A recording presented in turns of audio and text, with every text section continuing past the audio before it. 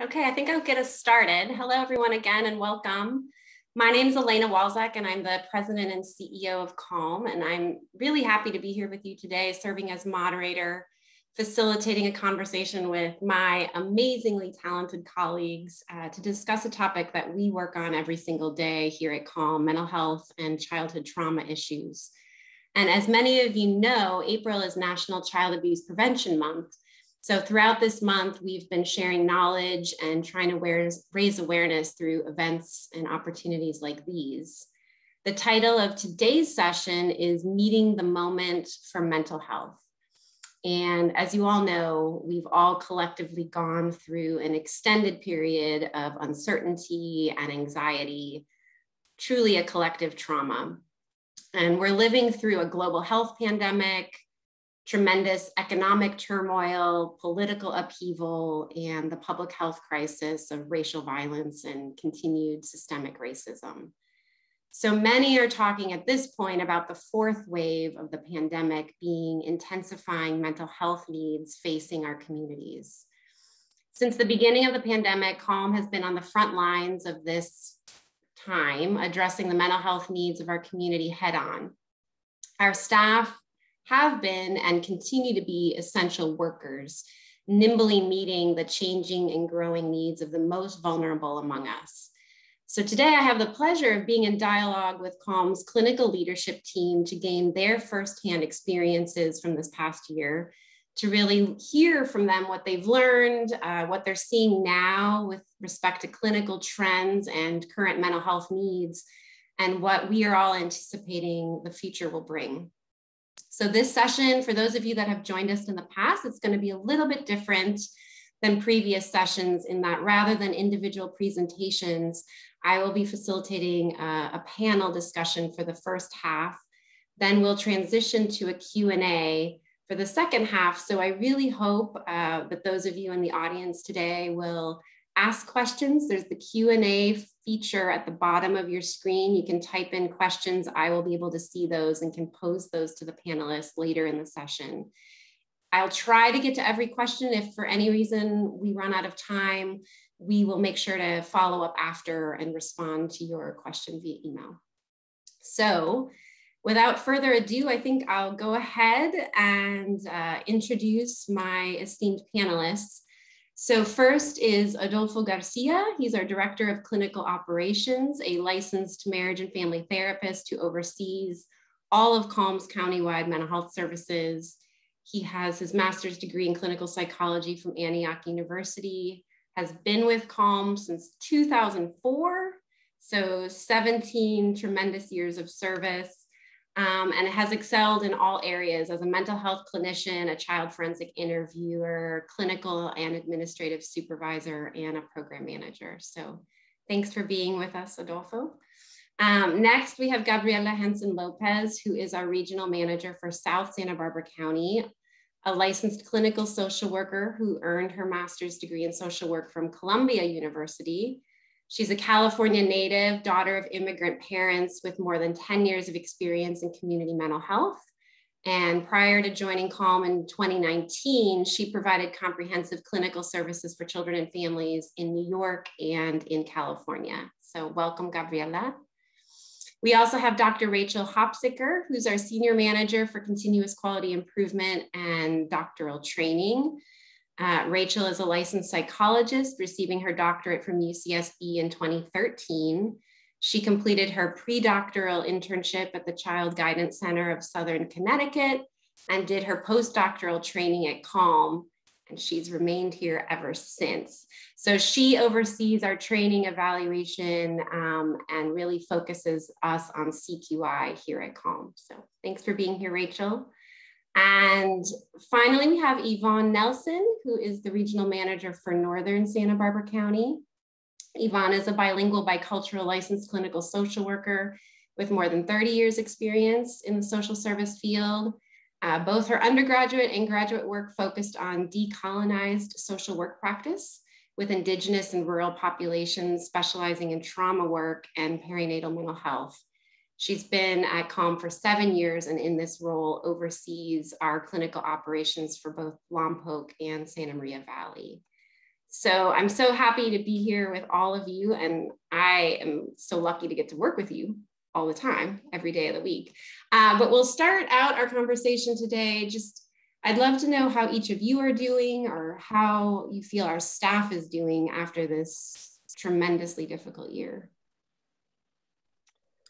Well, Elena, it's been a tough year, but Calm has adapted, and we have had our boots on the ground from the get-go. We never stopped serving clients, and we've become first responders and continue to be essential workers in the midst of a worldwide pandemic.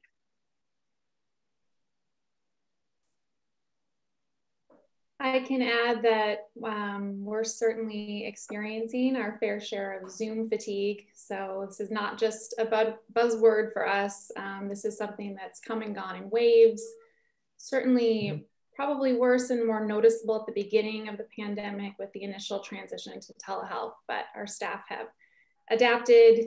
And of course, we continue to experience some ups and downs. So of course, by Zoom fatigue, you probably all know what I mean, but just that hyper aroused state due to being around these really zoomed in faces all day long, the increased effort it takes to communicate because we've lost some of our nonverbal communication and gestures. We're just less mobile. We're having more back-to-back meetings, less breaks in between, not physically transitioning from sessions or offices. All this just leads to more fatigue and exhaustion. And then, of course, my favorite part of it, some researchers out of Stanford calling it mirror anxiety. So it's just not normal to stare at ourselves all day long in this setting. So leads to negative emotional consequences, unfortunately. But certainly there's been positives to being on Zoom. We're really solidifying our identity as a countywide organization, more opportunities to collaborate with our colleagues across the county, and probably just more intentional check-ins because we're running into each other less often in the office. And I would just add that with that, our staff are resilient. They're tired, but they're resilient. As Rachel was mentioning, just the constant adjustments that we've had to do on our end to like constantly adjust to really find creative ways of how to like engage our families in different ways that we've done in the past. And you know, our staff have been really motivated and driven by their work with the clients and just in general, just the mission that we carry countywide. So I'm really just proud of the work that we've all done, they've all done. They're tired. I just, you know, the question of how am I doing? I just want to start with saying that this has been a year that's like a roller coaster. And nonetheless, I mean, I'm very grateful to work with such an amazing group of people, the staff, this leadership team, and the collaborations that we have also, that we couldn't do the work without them. And so it's been really great to see some of the outcomes too, that we've been able to see about, you know, 40% more clients during this time. As we transition to telehealth and we don't, you know, spend so much time driving and going to places, we've been able to see more clients during that time. And also the number of services has increased, the number, you know, so I think it goes in line with, you know, just spending more time in direct service delivery with clients, and not so much sometimes with what used to be the drive. Right? But additionally, I think that we've seen adjustments in the time, the duration of the service, and that's based on the needs and the, you know, what our families are able to do. So that's about it.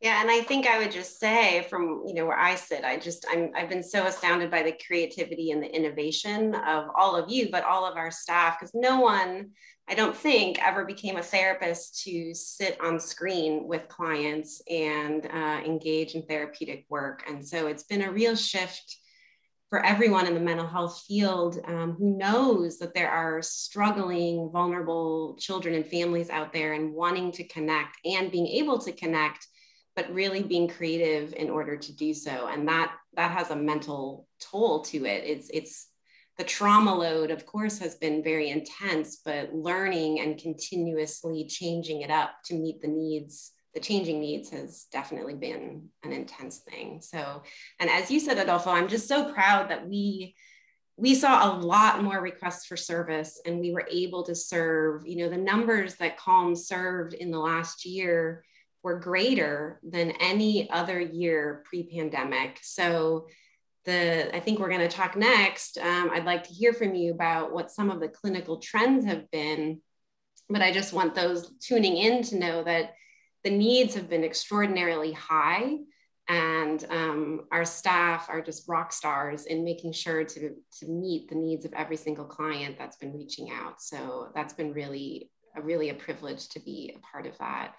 But tell us, those on the call may not know, what are some of the trends that we're seeing during this time? What are some of the clinical issues that our clinicians are dealing with right now?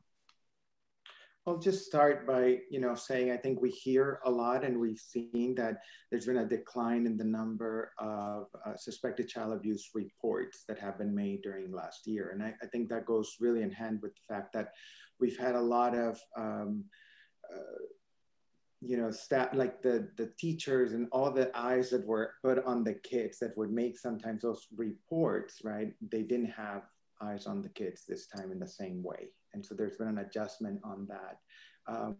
But additionally, I think as Calm, we have a group of child forensic interviewers who get to interview kids when there's an allegation of abuse. One thing that we've seen within that department is as interviews dropped, the requests dropped a little bit. I would say probably about 20%, no more than that. But the allegations of abuse seem more severe. And so that's one of the things that we noticed. And through that department as well, I think we started noticing a little more allegations of sibling violence, right? So between siblings, more allegations on that as well. I would just add that in addition to that, I think we're just seeing an overall prevalence of anxiety and depression. I think when you reflect on just the significant changes that within the community, just and around the world, it's caused a change in the way that we socialize, a change in the patterns of what's been the norm.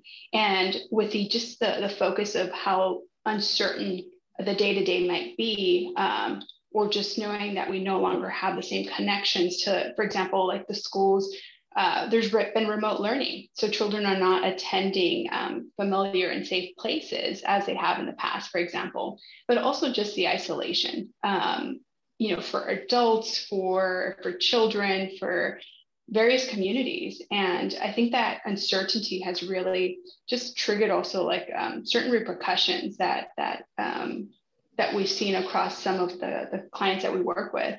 And interestingly enough, like for teens, we're seeing just like we're paying a close attention to substance use. It's something that we're cautious about, we're paying close attention to, because we know that teens, children, they're susceptible to the stress of the adults around them. And, I think also with the isolation has really come like a change in how the teens have been navigating before, like some of the coping strategies they've had that have helped mitigate some of this increased stressors.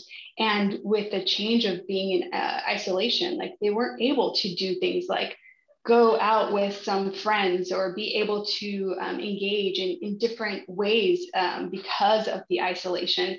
And I think all of that just comes into play with like in the family system. I'm looking specifically like the challenges that parents have had in co-parenting. We're looking at like the lack of childcare and what demands that now placed on family units and changes in like the family dynamics and also the roles, because we've had to also adjust in various ways. So I think overall we're seeing just like an increase in the stress, like an increase in this tension. And, I think that's something that can be linked to the increased like incidence and maybe severity of the domestic violence. So similar to Adolfo, what you mentioned with some of the reports of the allegations. So I think that's something we see how it's impacted various people within different systems. So that's what we're seeing across some of our programming. And I would also add, you know, CALM works with a lot of foster families, both children in the foster care system and bio parents who have children in the foster care system. And foster families, you know, did not intend to also, in addition to working with children who have often complex trauma, to also be homeschooling them while they're experiencing, you know, a variety of stressors, increased depression, increased anxiety. A lot of visits, in-person visits, were suspended. So you had children reacting to that. And this put extra stress on bio parents, on foster parents. And unfortunately, during this time, we saw children losing placement. Also, as Gabriela and Adolfo have both mentioned, this increase in isolation, not having access to peers and being stuck in high stress homes led to an increase of re-triggering of PTSD. So children who had completed treatment with us successfully now coming back because they're having another episode of their PTSD.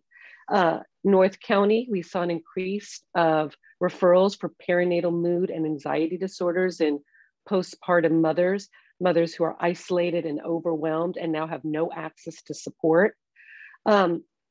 And then I would also say just an increase in a request for parenting support in general and home visitation, which, you know, our home visitation program is so important because we go and visit, we're able to really provide support services in the home. And that obviously was impacted during COVID.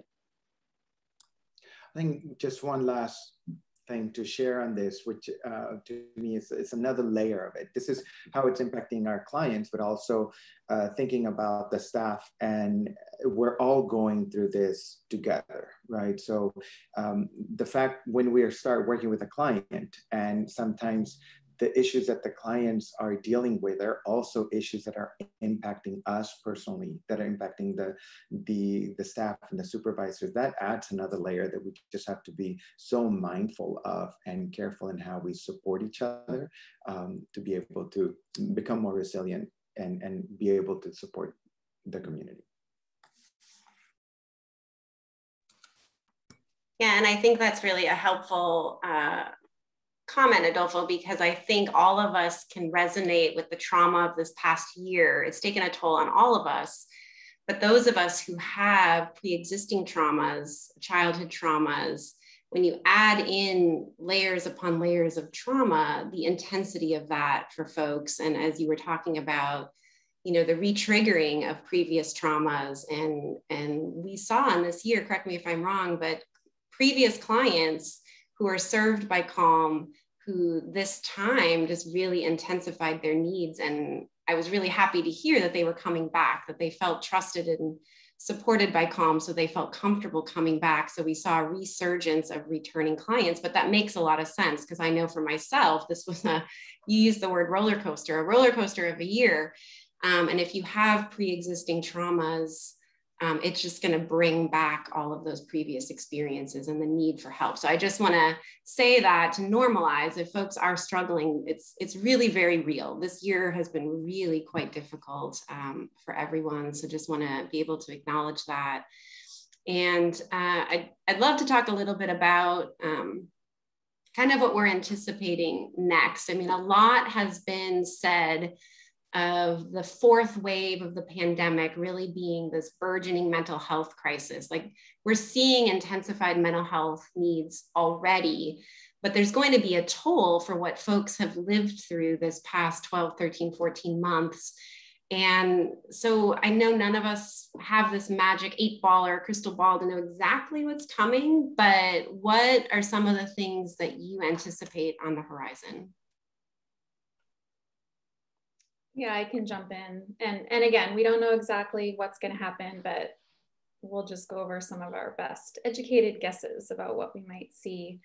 But certainly just grief and traumatic grief from COVID-related illness and death itself. So what I mean by traumatic grief is when someone develops death-related trauma symptoms that interfere with the typical ability to grieve or the grief response.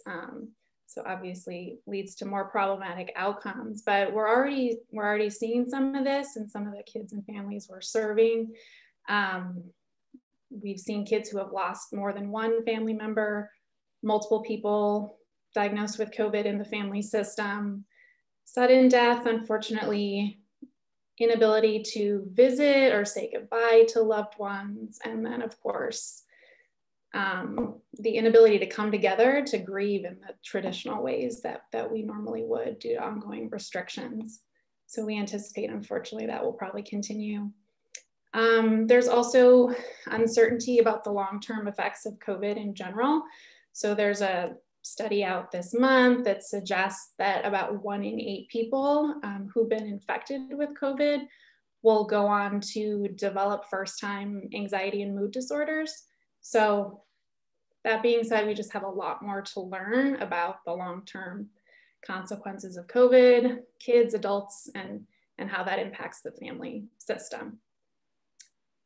And lastly, there certainly have been some kids and individuals who've benefited over the past year from social isolation and avoiding things that might have otherwise created anxiety symptoms for them. So, you know, kids that we serve with social anxiety, generalized anxiety, separation anxiety, that kind of thing. These kids and these people are now having to re-enter their lives, the world, going back to school. So we're expecting more needs just based on this rather sudden reintegration and exposure to anxiety-producing scenarios. And related to that, I anticipate we'll probably just see a bit more specific phobia in younger kids, teens, kind of across the board, just because of what COVID has kind of done in terms of thinking the world might not be as safe of a place as we thought it would, and other people might not be as safe as we thought they were. Rachel, as you mentioned that for what I see in terms of like this younger children, like I'm thinking about the preschool age children, their developmental delays, like just in the trajectory of like just what they're experiencing, there have been gaps in the social emotional like skill development for, you know, I'm thinking 3 to 5 year olds. They just they've missed a year plus of opportunities to engage in like natural or just in different settings like social interactions. This is where they naturally learn how to expand on their negotiation skills, on their ability to communicate a little bit differently. So I think this is going to be a pretty significant shift in how these gaps may show up in the next, you know, year, 2, 3 moving forward, because it's such an important part of their development. So I'm anticipating seeing some of those gaps. And I think just in general, like also just being mindful of, you know, when we were talking earlier about the presentation of anxiety and depression, I think the mild presentation of that has just been just increased in terms of how we're what we're seeing, and then, you know, just being very mindful of how that can move into more severe, maybe major depression, or just like overall how that's going to impact the mental health spaces and environments. So I think we want to just be very mindful of what that may look like moving forward.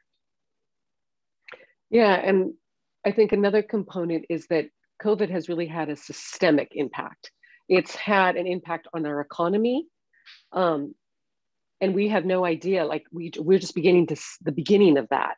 And certainly our clients, more than any, are not immune to the impact of financial instability. They have been impacted, and we anticipate they will continue to be impacted. And as my colleagues have referenced, COVID sort of it's been a collective trauma. You know, we've all experienced it. And so folks who previously, you know, might have had bad days are now having full-blown mental health symptoms. And this has taxed our mental health system. And that we believe that the healthcare system will have to be revolutionized, but we don't know what that's going to look like. So CALM will have to adapt during, you know, amongst uncharted waters. And I do want to say, you know, as I listen to all of this, it has been a traumatic year. And we've been changed, and we expect that. But we've also seen an incredible amount of resilience. Our staff have adapted, our clients have adapted, our community has come together. And these are lessons that I think we're going to take with us into the future. Thank you for that. And I really appreciated your comments about, the changing systems in which we work, because I don't think it's that we just plow through the pandemic, take a deep breath, re-enter society, and we just keep doing business as usual. I think that the education system is forever changed, healthcare system is forever changed, and mental health service provision is probably forever changed. I'm seeing a few specific questions that have come into the Q&A, which we'll get to in a second about some of those changes. But thinking about those systemic changes and just, all that we've carried over the last year, can you share with the audience a little bit about what Calm is doing now to prepare for this shifted reality, and what we're doing now and what we're going to continue to do in the months ahead to just make sure we're ready for these growing needs? I can start sharing about that. I think, one of the things that we've learned through this pandemic is we had to move really quickly. Talk about shift. We had to shift all the services that we were delivering to be delivering out via telehealth. And I don't think there's one therapist that was trained to provide services via telehealth, 24/7. Well, not 24/7, but all the time. Of their work hours. And the piece I think that for us was super important is to be able to provide the tools and we continue to look for resources that we can share with the staff and trainings to help them be able to provide the same level of quality of service that was being provided in person now via also telehealth. But additionally, I think there is a big right now focus for us to look at the modalities that we're using and how we're addressing the needs of the community, and really looking at modalities that are trauma informed and also culturally sensitive and responsive. So I think that's a huge focus for us moving forward to address to provide those tools to our staff and be able to address the needs. Another way I think that we're preparing is that Calm has and is actively participating in a number of community collaborations with the Department of Social Services, with Public Health, with Behavioral Wellness, with Family Service Agency. We are looking and discussing actively at identifying gaps of service and really trying to adapt so that we can really meet the needs of our community in the midst of this pandemic now and in the future. And that's very exciting. And Yvonne, as you mentioned that, it's the expansion of those community collaborations, because we're looking at the adults, right? The adults who are working with children, either as the teachers or parents. There's a lot of adults that are present and create the environment for their children or their students. And we also are pretty clear that if an adult is stressed or is experiencing negative impacts of the stress, it has a direct impact on the children around them. It has a direct impact on the environment that they're a part of. So we want to make sure that we're also tending to the adults, creating like a new norm. There's been so many adjustments, but how do we create like a new norm that's also safe and stable? And that's ultimately going to help mitigate some of the challenges that they may be seeing for the children around them. And I think it really will help to increase not only the capacity of the adult to be able to address whatever's coming their way, but I think it ultimately just lends itself to really support the children in terms of expanding like their social, emotional capacity as well. So it's really like also a big emphasis that we are looking to provide that broader touch, that universal approach, because we want to be mindful of the people that create these environments and these environments of support for children moving forward. Yeah, and I can add that I think a huge thing that we're doing to prepare is just really making sure our staff are feeling strong and resilient and doing everything we can to try to protect staff against burnout and secondary traumatic stress.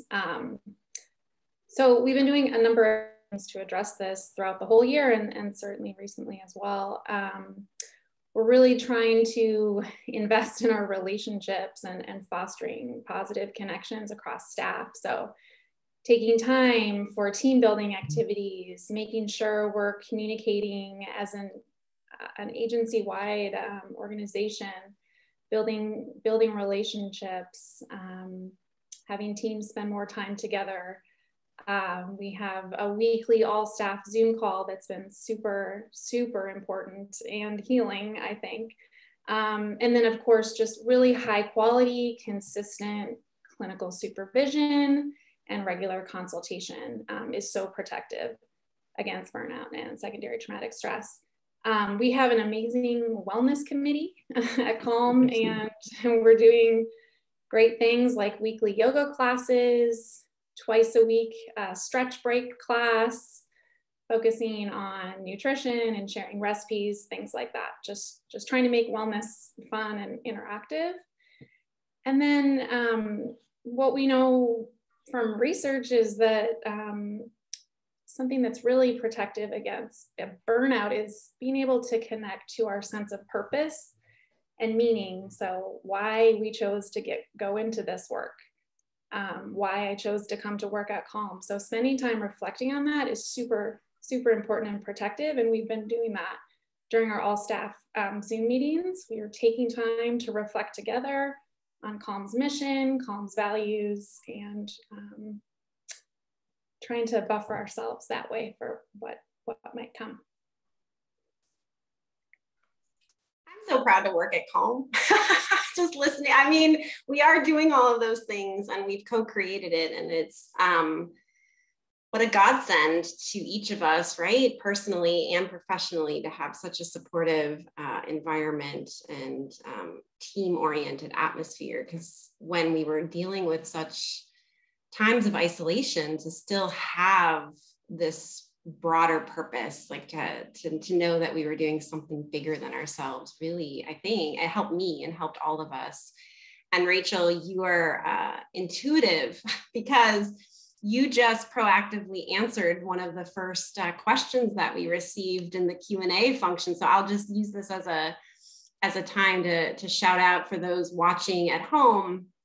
Please use the Q&A button to pose questions, but there was a question specifically about how are we taking care of staff. So I think you already covered that, but that's been something really important for us at Calm, that we always take seriously this notion of secondary trauma and compassion fatigue. When we're hearing stories of trauma, you know, the hearers of those stories, it integrates into their being. And so we have to proactively attend to that and really promote resilience. And as Adolfo, you said earlier, this trauma was unique in that it affected all of us in some way. You know, clinicians at Calm were also juggling homeschool. They were also dealing with the illness of people in their family, the death of loved ones. They don't know which clients might show up on their caseload that have a very similar issue as they. And they had to just keep working through that. And so the layers of secondary trauma in the last year were really unlike some, I mean, secondary trauma is secondary trauma, but it was very much intensified this past year. And I just also want to say that we at Calm, in addition to our clients, the individual kids and families, we think of the community as a client. It's very important to us that we're pushing out resiliency to our community partners. We can't do this alone. You were talking about the systemic nature of this work, Gabriela. And the adults that work with children, you know, the children are always our North Star, but we have to work with teachers. We have to work with our colleagues at CWS. We have to work with preschool providers and make sure that they're whole. Because if they're not whole, how are we going to support our families in this community? So we've taken that really, really seriously this past year. Opportunities like this, just to engage community members, is something that we believe in deeply. So another question that came in, so I'm now formally pivoting to the Q&A section of our time. So anyone in the audience, please type in some questions. But there was a question specifically about telehealth. Again, a two-part question, if any of you can comment on kind of the pros and cons, what gets lost via telehealth, but maybe also what gets gained by using telehealth, as well as, are you imagining that telehealth is part of the future for the mental health industry? So any of you want to answer that? I can start, and please anyone else can jump in to if I'm forgetting something. But this has been a really interesting, I mean, I love this question because I never thought we would be using Zoom, and it's been really telling in terms of the benefits of it. There's the challenge, as I think Rachel shared earlier. We spent a lot of time in front of the computer, in front of, you know, looking at yourself and all that. But at the same time, it was really great that within 1 week of transitioning, like I saw a spike on the number of services provided because our staff were communicating with the clients. This is the shift we're going through. How can we support you? What is the schedule that works for you? We had this duration before, now we're shifting that, right? And I think there were some families that had a harder time with telehealth, not necessarily those already receiving services, but those that were requesting services and suddenly was like, wait, you're asking that we're going to do this via telehealth, like not really open to it. But as they tried it, then we saw more acceptance on like, okay, this is what it is. And actually also gratitude for the fact that we could provide that service in that way. As we've, you know, this pandemic, we've gone through so many different cycles of we're moving into staying home, providing services. Then there's a different level of we're going to focus on the needs of the families. And if someone is clinically indicated that is not the best form to use telehealth, then we're looking at how can we provide then some in-person service, right?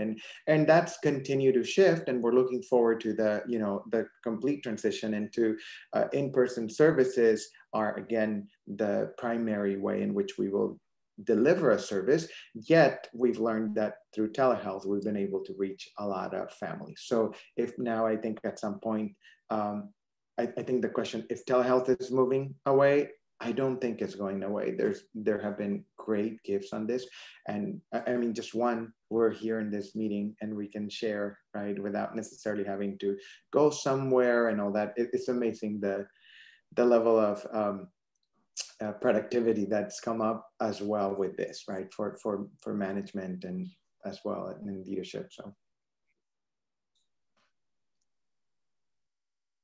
I would just add one more thing, just because I think it's been like a pretty remarkable response, is that we've been able to offer some of our services, like such as like the parenting classes that has been able to service families or parents countywide. And, you know, no one had to commute or make arrangements or anything like that. And it's been incredible just to see how far of a reach we've been able to just make our service available, and specifically in like the parenting education delivery of it. So that's been a really wonderful, like you mentioned, I think it's been a gift that we have an opportunity to engage in that kind of way. One thing that I'd be very curious, we have not taken a look at this yet, but just to see what is the rate of cancellation and no-show via telehealth versus what it was before, right? And so I'm really looking forward to diving into that and then exploring what's happened on that. But I think it would be very telling as we get more numbers on that. Yeah, I would just add, I think it's wonderful that we've been able to adapt. And I think in the future, there will be some clients that might be better served, especially, you know, our mothers who have, you know, a variety of children under 5. And also we serve a lot of children and teenagers who have complex trauma, and the work that we do, it's really important that we're able to do it in person, because we want to make sure that we are tuning to traumatic responses, to folks becoming dysregulated, and we want to make sure that we can do that in real time. So luckily at Calm, we've been able to adapt. We've been able to reduce barriers for folks who couldn't make it into the office, but actually go out into the field and have some in-person services when it was safe. And I'm really thankful that we've been able to be that flexible.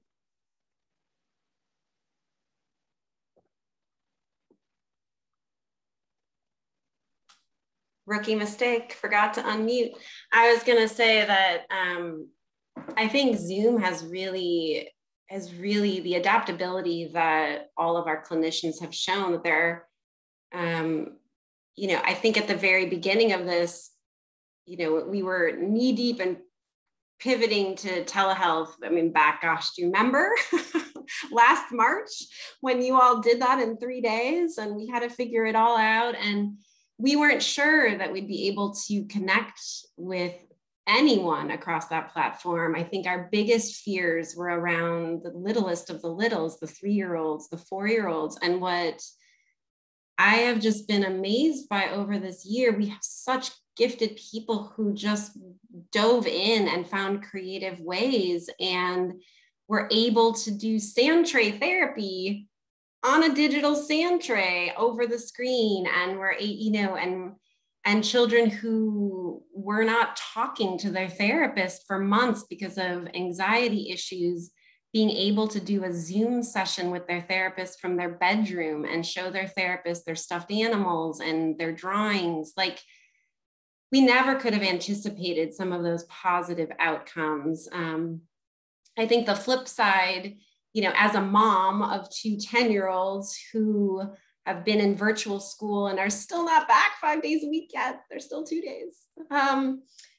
How this, you know, and I think we're going to have to see what research shows, but how is all of this digital focus going to impact children? How is, you know, obviously screen time was here before the pandemic, but there were many households, mine included, where we didn't use screen time. Like, it was there and we would do family movie night, but my kids didn't have tablets. They weren't using screens, but I can't say no anymore. It's part of their life. So we're going to have to watch the research on how all of this screen time really influences brain development and social interactions. And I think whether we like it or not, we're living through a research experiment right now to some extent of how this digital focus is going to influence children's development and parent-child relationships, because some of that has shifted.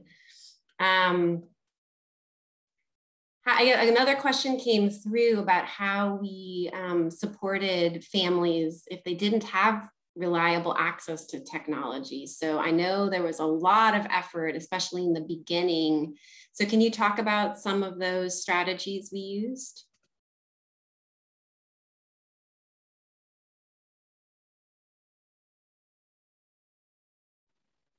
I will just jump in. We've been very fortunate enough to be able to triage those cases and work with the families. So we've had quite a few clinicians get really creative in terms of like being able to provide that support in person, masks, so, you know, socially distance, following like their policies, protocols around safety, because we wanted to ensure the safety of the clients as well as our staff. And whether that was outdoor visits, as long as they can ensure it was like a confidential space, you know, making use of like what we have available, the beach, the parks. I think really we wanted to make sure that we were meeting the needs of our clients, whether that was in telehealth or in person. We really prioritize the client's need. That's always, like you mentioned earlier, it's like our North Star. What's going to be in the best interest of this child? And how do we do that? And so we've had the flexibility to engage in a hybrid model from the very beginning. And again, it was really focused on the client and what's going to be in the best interest and how do we support that? Yeah, we also, up in Santa Maria in particular, we had a lot of families that just didn't have, you know, migrant farm workers that didn't have access to internet. And so we did phone sessions. And what we did was we did a couple phone sessions a week, because, you know, it's hard to do 1 hour of session on a phone, but we accommodated to really make sure that we were providing that support. And initially our services shifted to stabilizing. And then once they got comfortable in the medium, then we were able to move more towards processing and dealing with symptoms. it wasn't easy, which is why it's so wonderful that our state potentially is opening up again and we can see some of these folks in person. But we definitely, like Gabriela said, the need of the client was at the forefront, and we adapted and met those needs any way we could. And I remember at the very beginning of the pandemic when, Zoom was new, it's not new anymore. Sadly, we all know Zoom.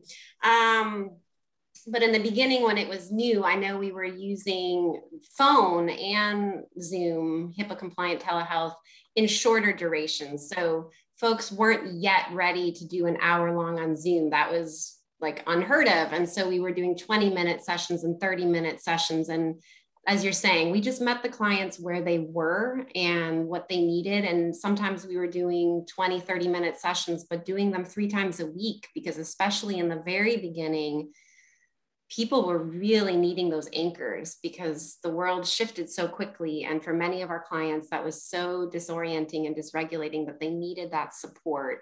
I think now as screen time and Zoom has become more normalized, more clients are back to more traditional 50-minute, 60-minute sessions. But I'd also share with the audience at home that, because Calm is a part of the essential workforce, we have also offered in-person services, since last summer. We have been primarily telehealth just to promote safety of our staff and most importantly, the clients, but we never stopped really providing in-person services since last June. So we see families in our offices, we see families in their backyards, we see families out in the community wherever they feel safe and private. So we have really, if technology wasn't a possibility, we met people in person wherever they felt comfortable, and we were always authorized and able to do that. I'll ask just another question as we start to wrap up. We've talked a lot about the difficulties of this year for all of us, really, for our clients, for our staff, for everyone listening. And we pride ourselves on being trauma experts at Calm, but I know each of us really believes that we have a very important role in building resiliency. Resiliency is what gets us through trauma. So what are each of you most hopeful about? Where do you see resiliency coming as we move forward?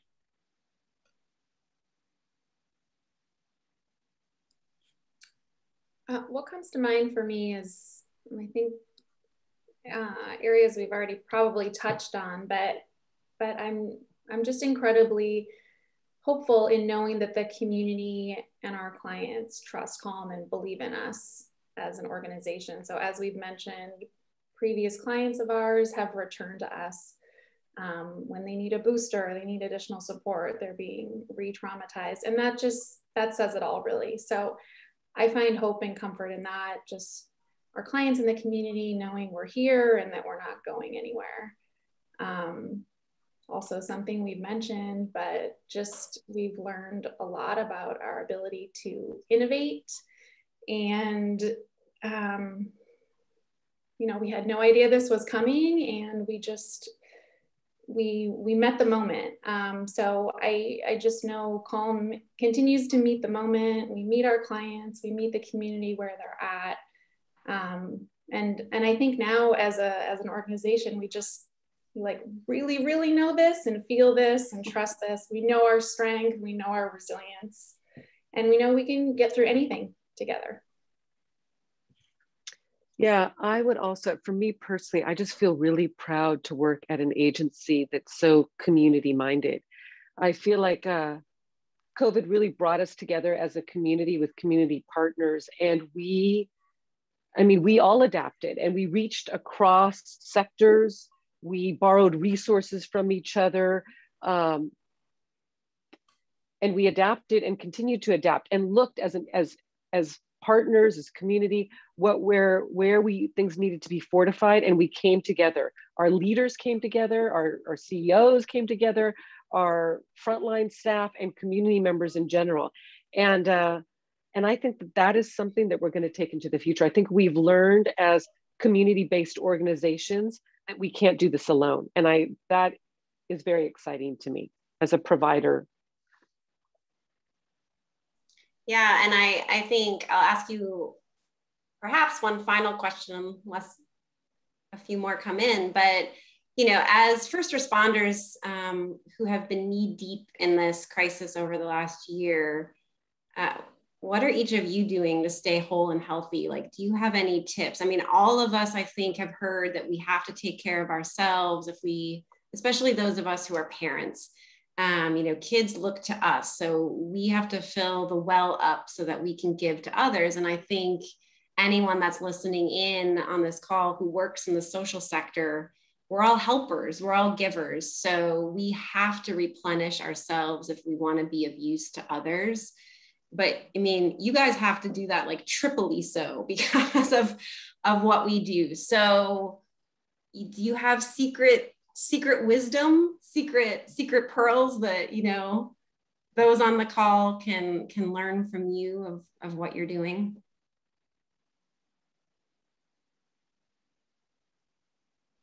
I wouldn't call it a secret unless I haven't shared, but I think for me, I come from a very large family. I have a lot of sisters, nieces and nephews, and friends. And I think when I think about like the formal and informal supports, for me, maintaining that connection, early on, it started out as like Zoom, let's get together as like a Zoom gathering. And then that faded pretty quickly. But just having different touch points, whether that was a quick call or like a funny text, or I think for me personally was just maintaining those relationships that existed even before, or they transitioned, but having that consistent connection has been really life-giving for me personally.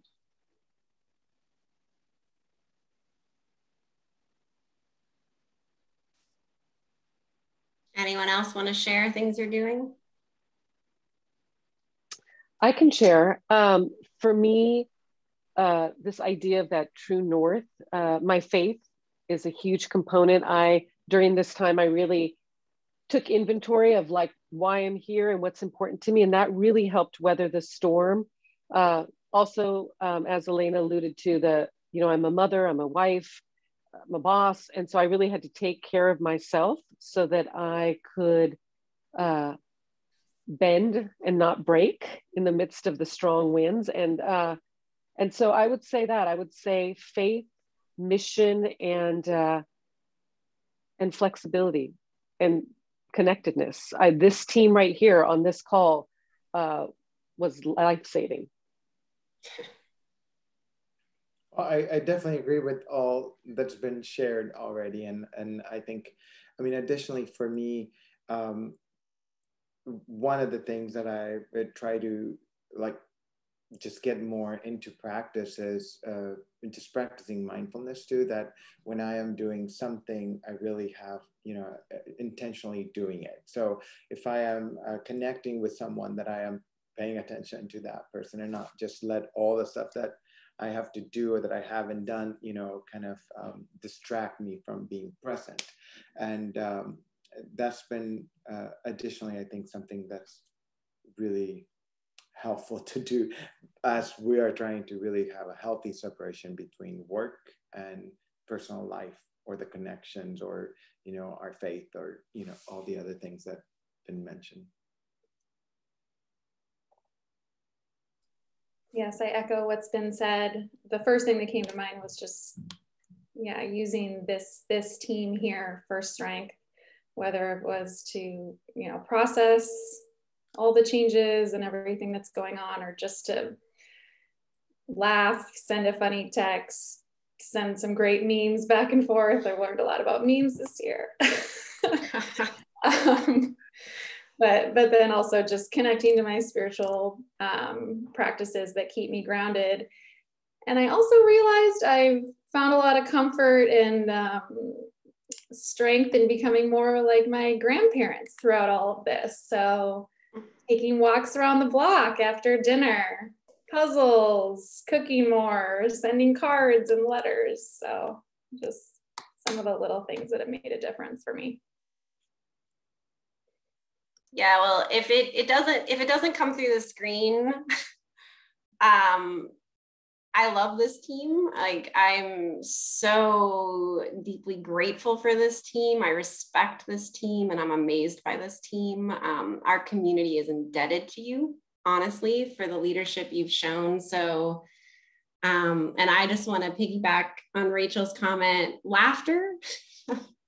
I mean, these folks know this, but if I don't laugh every day, and there were some months back there where I didn't laugh for weeks. And then it really dawned on me that that wasn't okay. So laughter has to be a part of my day-to-day life in order to keep me going, especially when we're so isolated. You have to find ways to find humor and really just silly ways to connect with people you care about. So sadly, they all know that I find those ways all the time. Well, again, I just truly, personally and professionally want to thank all of you for the work you do every day, but also sharing yourselves here in this very public forum. And I want to thank everyone that tuned in today. Thanks. I know that there's a ton of webinars out there and a lot of learning opportunities, and sometimes that doesn't seem so exciting. So I'm so glad that there's been such a good turnout today, and really happy that folks joined us. I hope we provided you information that was meaningful. And as April comes to a close, when we're really honoring efforts to prevent childhood trauma, I just want to thank you all for listening to this and for showing up and for finding whatever the piece is for you that you can shift in some way to support children and families. We're just very grateful for you being in this journey with us. I would not be doing my job if I didn't do a shameless plug for Calm. If you want to support us one more time, we're doing a virtual fundraiser this Thursday at 6:30 p.m. Ladies Get Loud is what it's called, but because it's now virtual, everyone can get loud. So you can go to our website and register. That event will support our services throughout the Santa Maria Valley.